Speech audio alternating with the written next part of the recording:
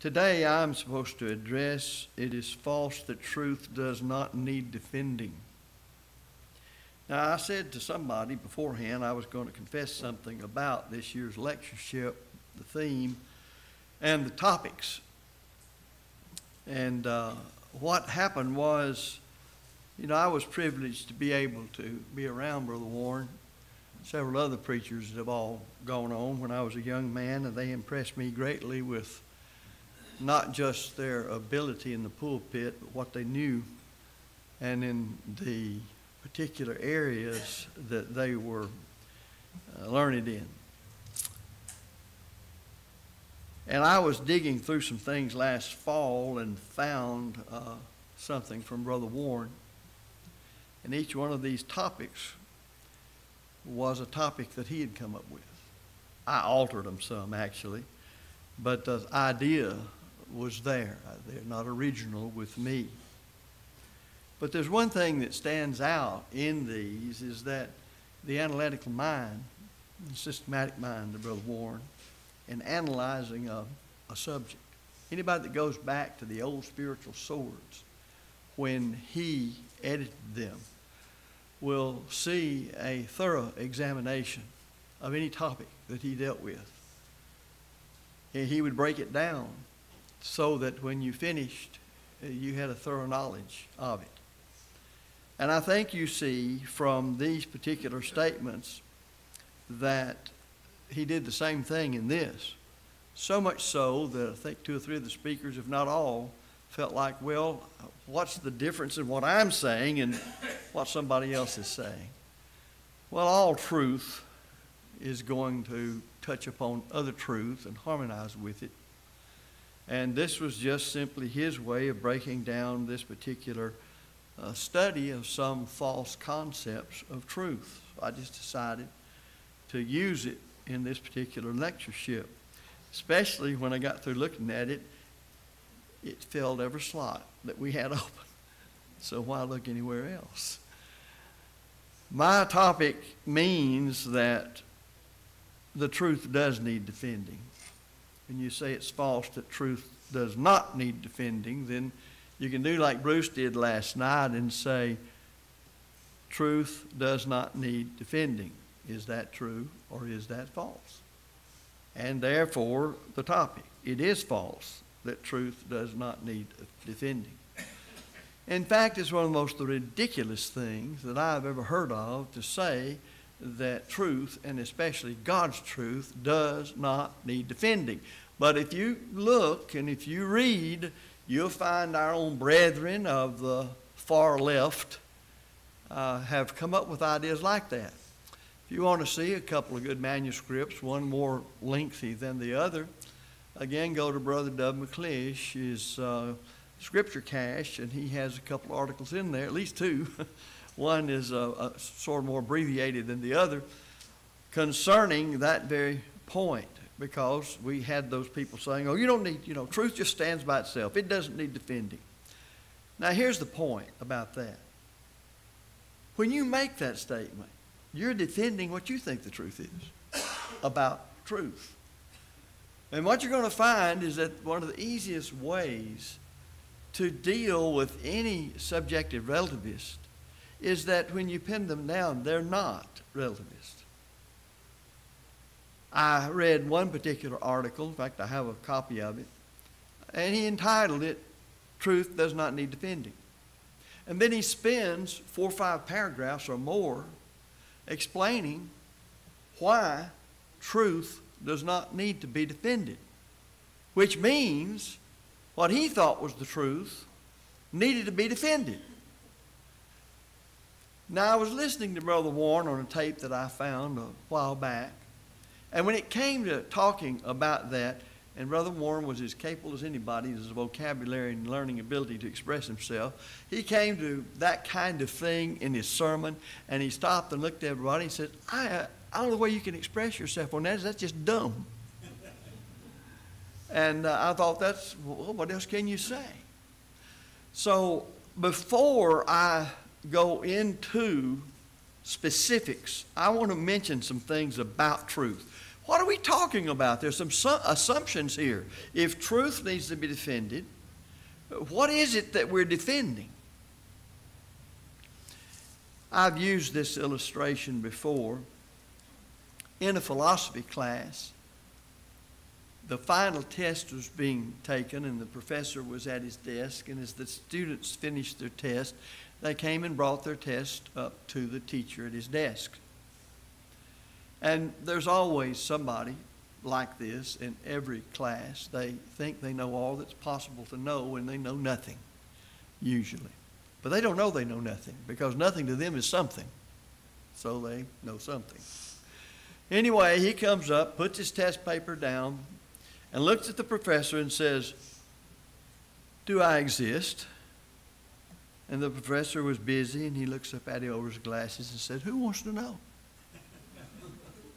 Now, you may not realize it, but what he was doing there was dealing with the very beginnings and first principles of how you begin to find out the truth.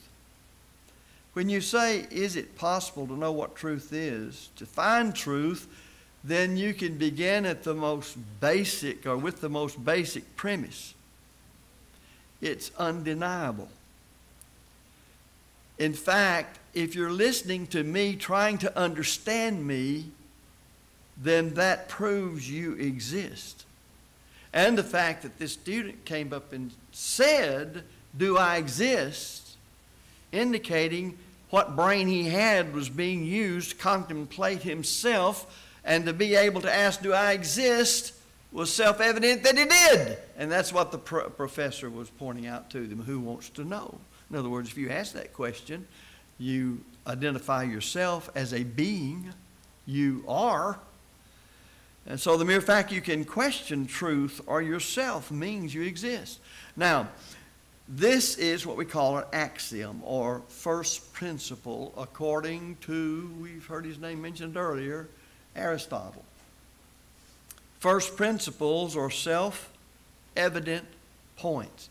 Did you catch something that sounds a little like the founding fathers of the United States? Self-evident. That's because they were learned men and they were thinking men. This demonstrates their existence without proof. Who wants to know? Well, how are you going to answer that question? That's self-evident by the fact you asked the question, and that you heard another question put back to you that says, "You dummy, you exist." And we're living in an age, folks, to where when you hear some of the comments made by people, and you, I hope, will connect back with what was said this morning, you will understand why some people will say, "Well, you don't have to defend the truth. Just listen to what they're saying." I liked especially having what was said by Brother Moses this morning toward the end of things, that they have an agenda. They knew where they were headed all the time, but they outdo the church, because we want the world won for Christ, as we want to say, tomorrow. And if what we're doing doesn't work, we quit. They never quit. Generation after generation, they're content to slug it on, going forward 5 steps and going back 4. But they never stop until they completely indoctrinate a whole world. And that's exactly what's going on. It was Rene Descartes who uttered the famous, "I think, therefore I am," which proves that you exist. Even if someone told you you didn't exist, you would still have to think about your existence, and that proves it's self-evident that you exist. That's the truth. So, therefore, proving the one who told you did not exist to be what? Wrong. A long time ago, Brother Devers said to a student, came back from college and said to him, "They just keep telling me that you can't know the truth." Brother Devers said, "I said, just go ahead and know it anyway." And that's the way it is when it comes to "I think, therefore I am." I know I exist. And we're at the height of intellectual lunacy when somebody has all this background, first of all, among a lot of people who've gone before that were admittedly great thinkers, and you're trying to figure out things like this, it's no wonder we're in the mess we're in. So existence, to be aware of yourself, proves existence. Reason, to think about yourself, proves that you do reason. Those are self-evident. We can logically conclude we exist, and we can have reasoned thought about our existence. Aristotle notes that there are these three principles I want to, and they're called the laws of thought, and I'll try not to spend a long time on these. I asked in the Wednesday night class a few weeks ago, anybody ever heard of the law of non-contradiction? I got blank stares. I was a little bit hurt by that because we've dealt with these things a long time here. But it always goes back to what Brother N.B. Hardeman told Brother G.K. Wallace, never underestimate the ignorance of your audience. And I try not to. Now you think that's a slur and a slam on the audience. No, it's not. It's the way we are.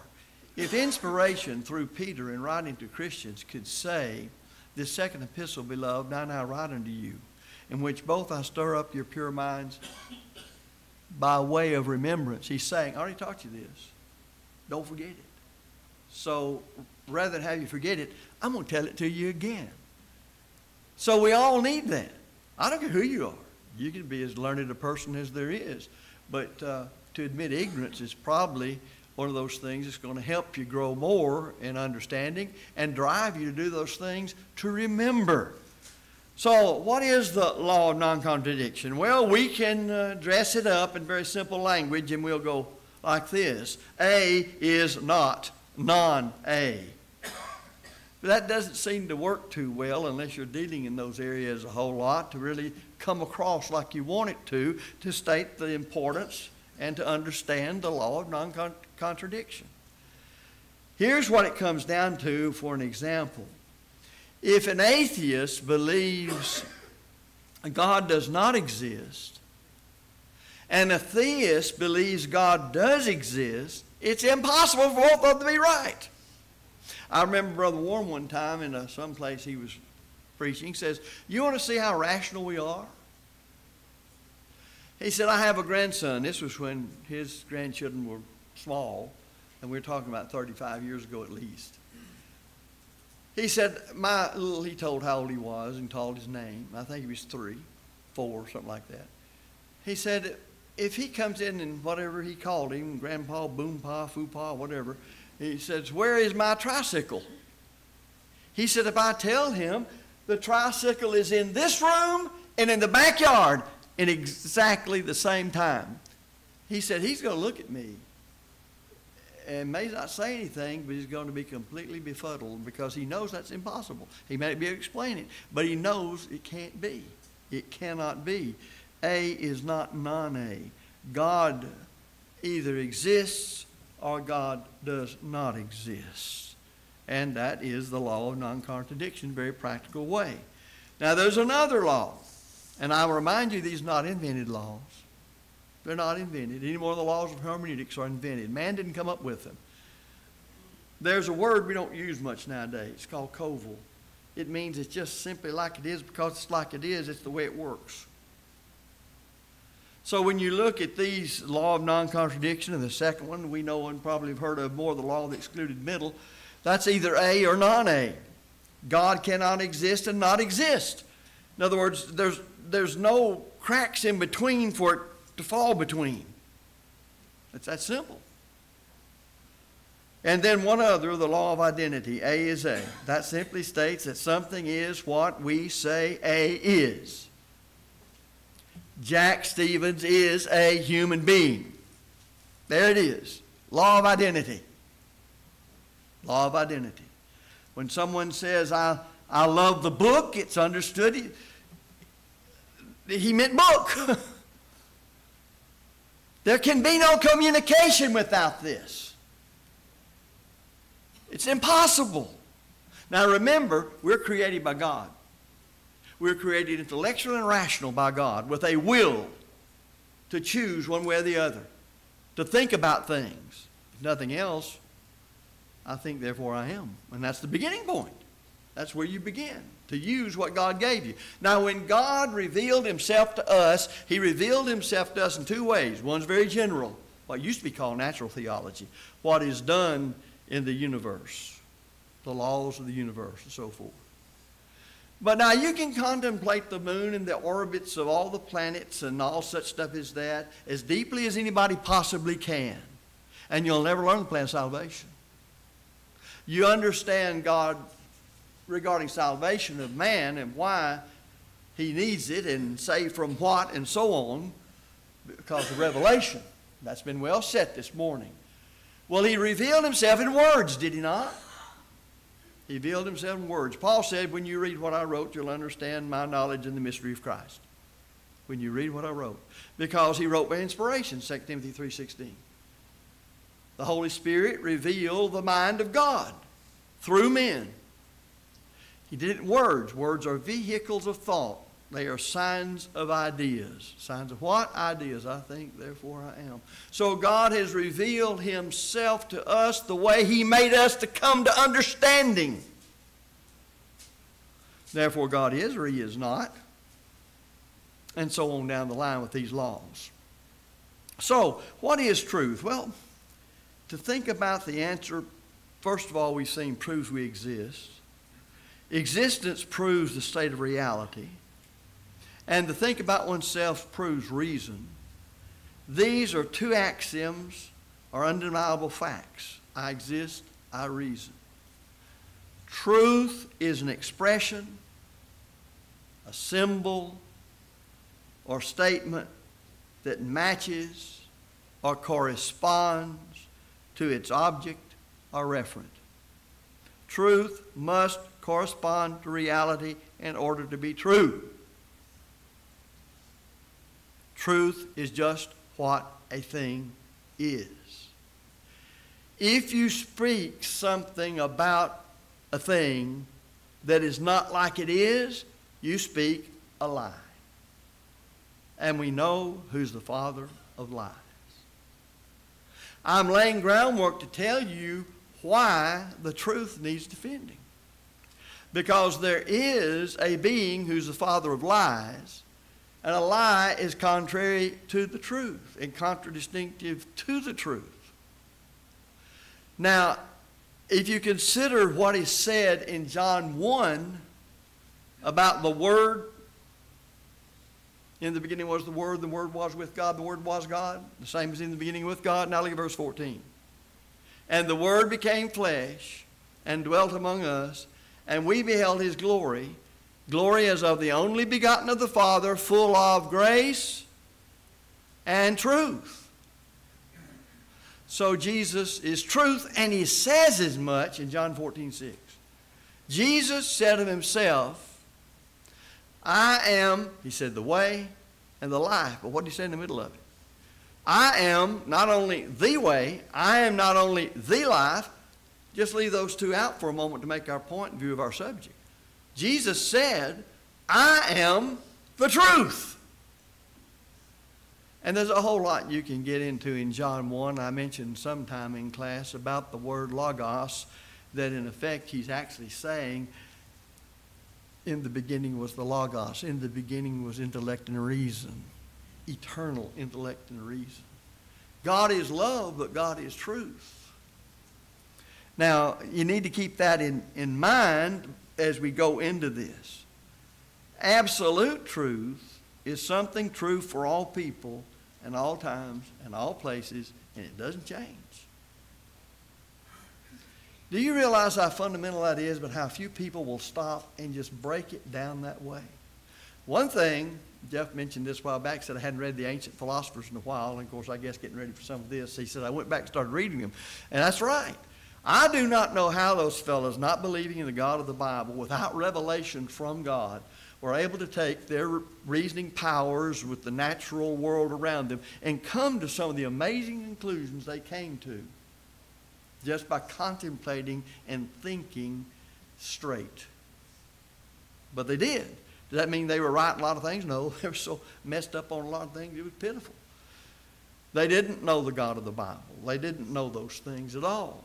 But as far as reasoning with the mind God gave them, they were able to conclude that there's even a higher power or powers, and you don't fly into the face of a higher power or power.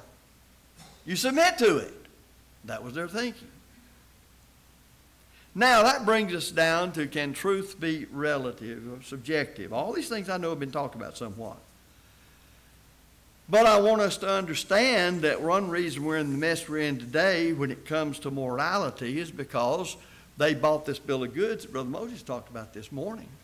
Because what I've said thus far in a lot of places would be challenged right and left. Now, they would contradict themselves if they tried to challenge it, but they would try to say that truth is subjective and it's relative. It's a popular view. It's the thing to be. And these are the people who will say, oh, truth doesn't need defending. Well, I want to ask them, what do you mean by truth? It's sort of like talking to a Jehovah's Witness who says that, yeah, you have a spirit. Well, I believe I have a spirit. But I know from studying Jehovah's Witness doctrine, they do not mean by spirit what the Bible means by spirit. They literally mean it's just the breath you breathe in and out. So when it comes to these folks saying, yeah, they believe in truth, I wonder what they mean. Subjective truth? And that's what most of them mean. If you will look at what's going on in the headlines and the papers and people doing the things they're doing, then they're basically saying to me, this is my truth. You're telling me I lied when I hired people to beat me up or appear to be? Not to that man's mind, if he is truly a relativist. He has decided that's what was what, and that was truth to him, and it worked for him, or he thought it would, and so on. And that's the reason you get all this mess going on. People are intellectually crazy.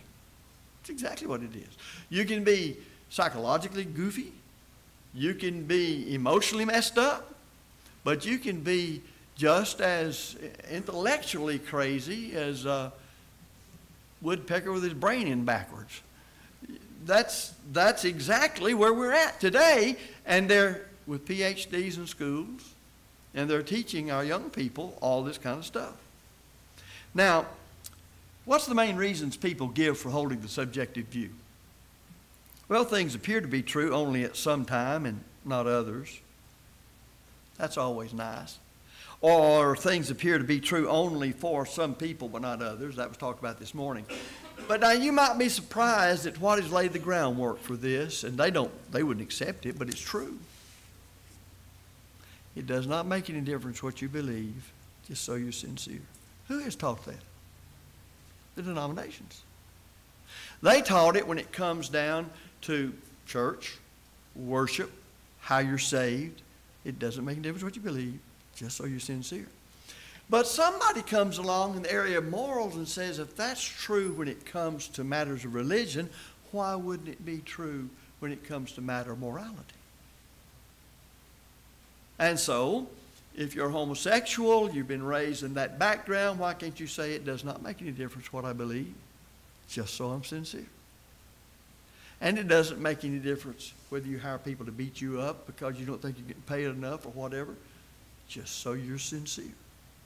And how are you going to prove if that is the case, that Lee Harvey Oswald shot President Kennedy? How are you going to prove him wrong? If he was sincere, what he did. And this, therefore, allows for everything to go on. Now, back in the days of the judges, you know, this is not new on the earth. The Scripture says, every man did that which was right in his own eyes. That means, folks, if you lived in those days, you better have your warrior accoutrements on anywhere you went. Because somebody might decide that you were worthy of being batted upside the head and take what you got if he was sincere in what he wanted to do, and that was right in his own eyes. That's where we're headed today in America. And brethren, it was said this morning, you just move a little bit, or was it last night? I don't remember which now. And you move a little bit here and then draw that line. Time you get over here about 50 miles or 100, you're way off base. Well, guess what's happening in America? That little deviation started a long, long time ago, and now we're way off base. Now, what does that have to do with us in defending the truth? First of all, know your enemy. No, they may not believe in the plenary verbal inspiration of the Scriptures. They may approach the Bible like some have already pointed out. without saying that is absolute objective truth. And that's where you have the old denominational view coming out. That's just your interpretation. So the Bible, you take the Bible, teach anything with it. Well, if you teach it as the Bible was meant, rightly divided, knowing how to ascertain the authority of the Bible, you can't. You just teach the truth. You teach what's in it. But if you want to start, and the Bible talks about this, if you want to start wresting the Scriptures, you can make it say whatever you want it to say. So what do?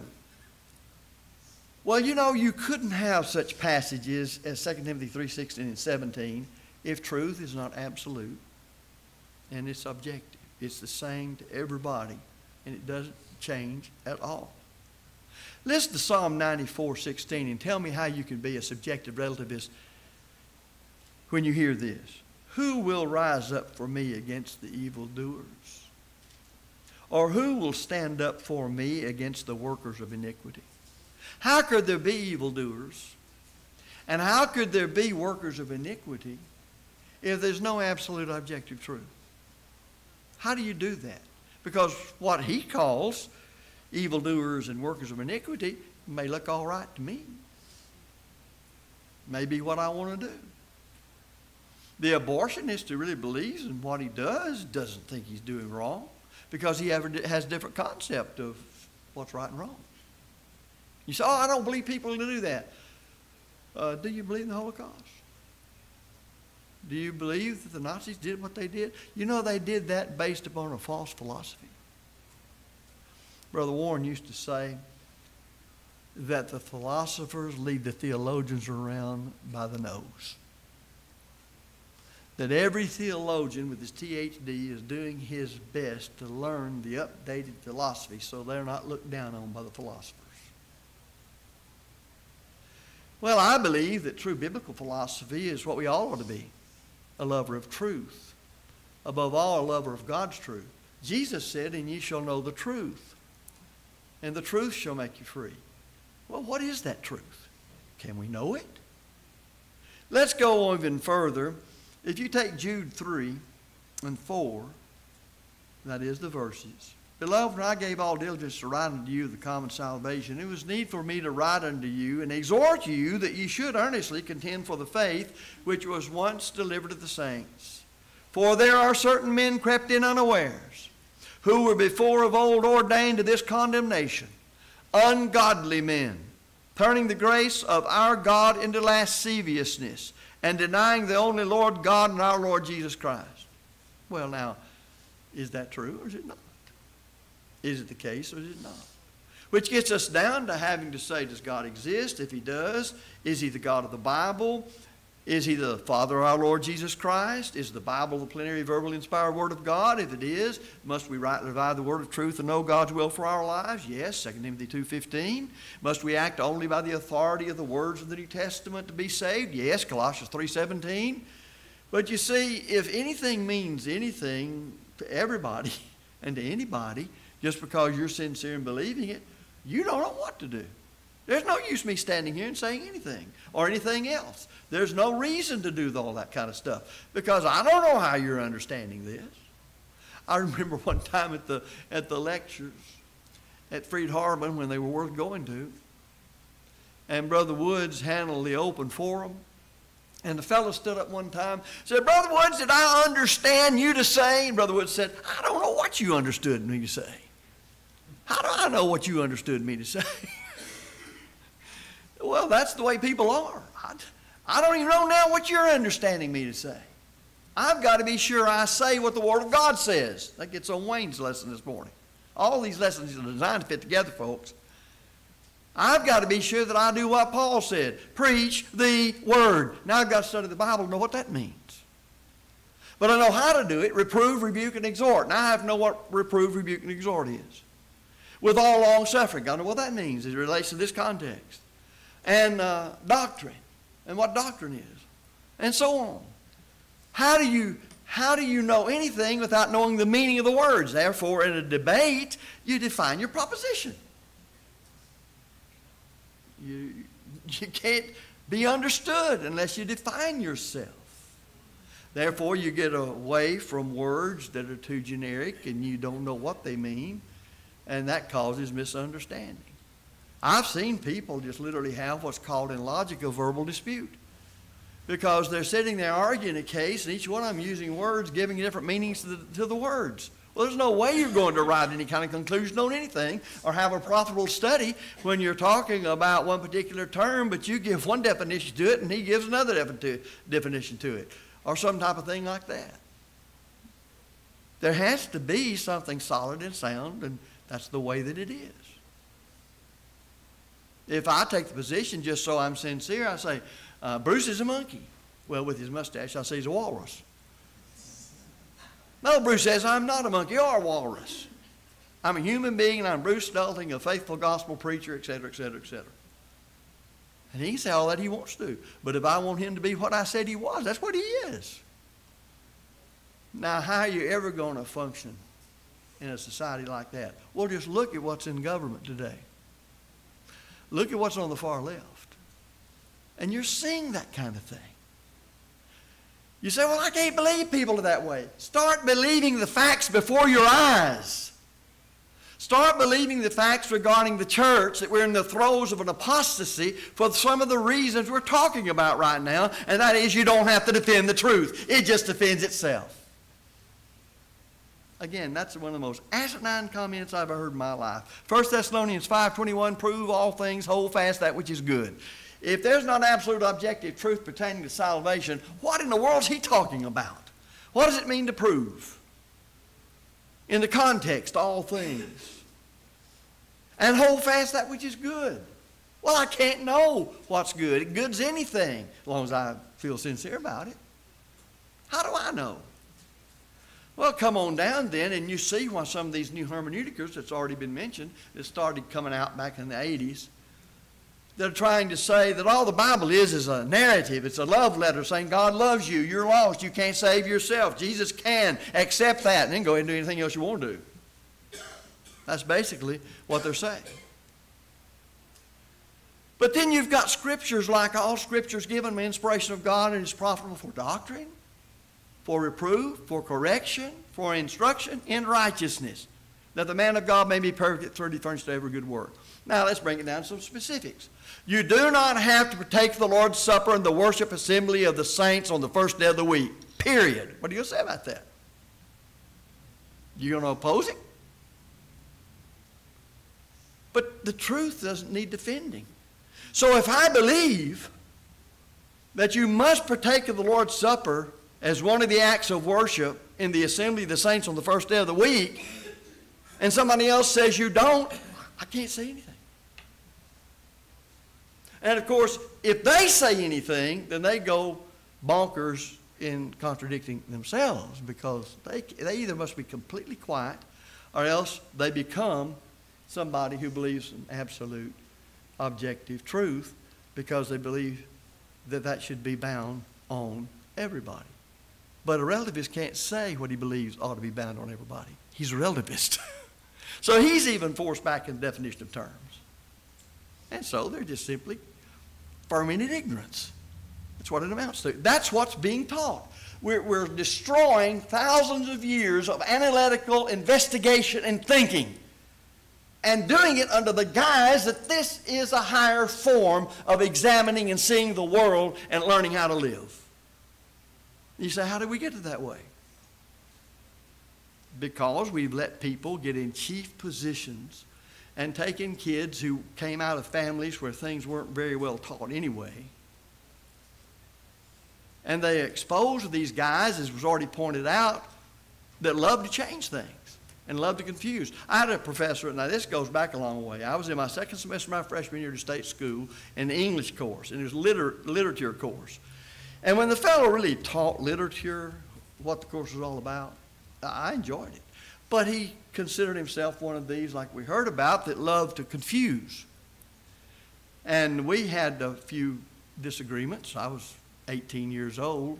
He was probably late 40s. So I said, I'm going to tell him something before I leave this class, whether he likes it or not. Of course, it didn't pick too good a time to do it. I was turning in my final test paper.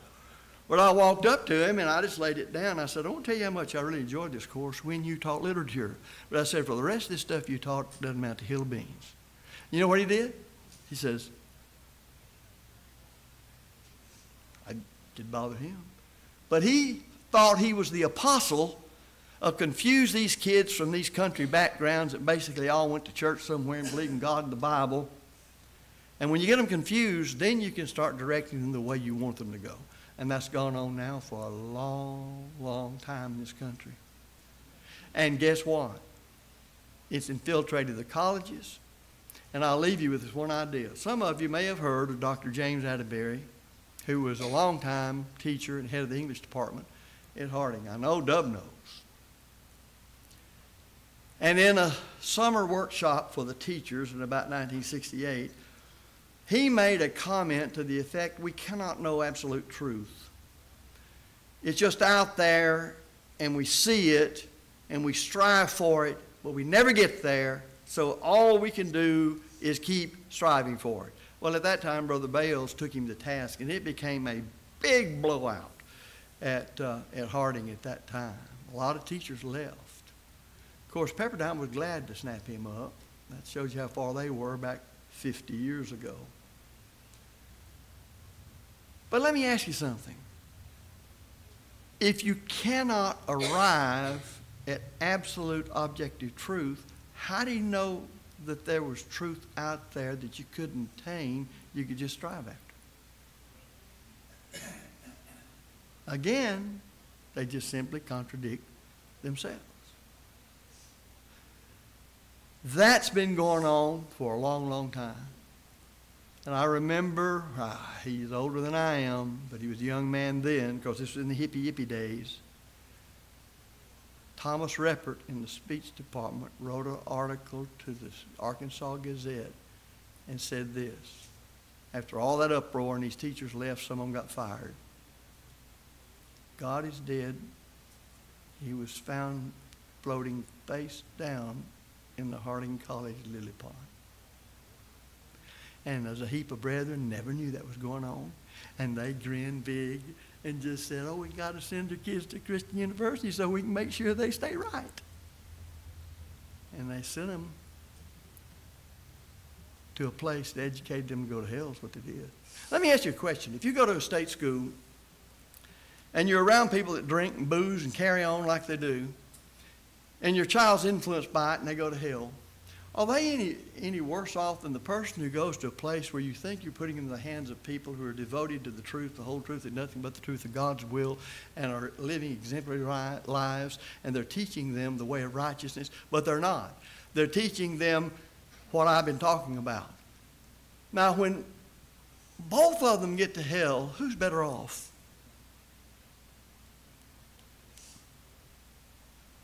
That comes from just not investigating things. But here's the key, and I'll stop here. 1 Peter 3:15. But sanctify the Lord God in your hearts, and be ready always to give an answer to every man that asketh you a reason of the hope that is in you, with meekness and fear. That's the way it works. And don't let anybody tell you otherwise. Just keep on knowing it, no matter what they say. Thank you.